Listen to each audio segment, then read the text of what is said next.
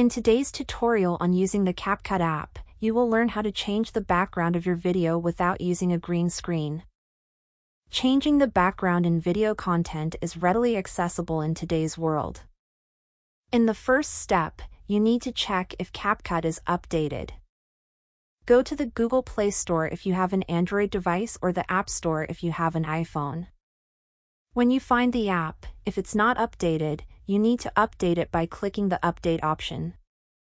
If it's already updated, it will show Open. After updating, open the app.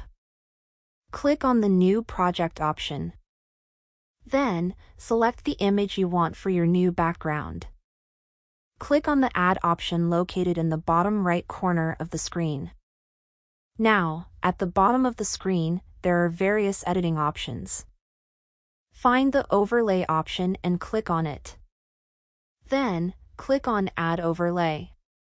Choose the video you want to be in your new background. Click on the Add option in the bottom right corner of the screen. Adjust the dimensions of your video as desired. Then, at the bottom of the screen, in the Editing Options panel, find the Cutout option. Click on it. Then, click on the Remove Background option. This panel opens two options.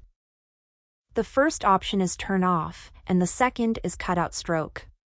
You currently don't need either option, so just click on the arrow in the bottom right corner of the screen.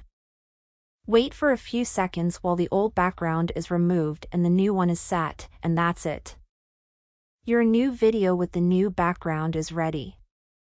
If you want to save the video, click on the arrow in the top right corner of the screen. Wait for a few seconds and click on the Done option in the top right corner of the screen. That's it for this tutorial.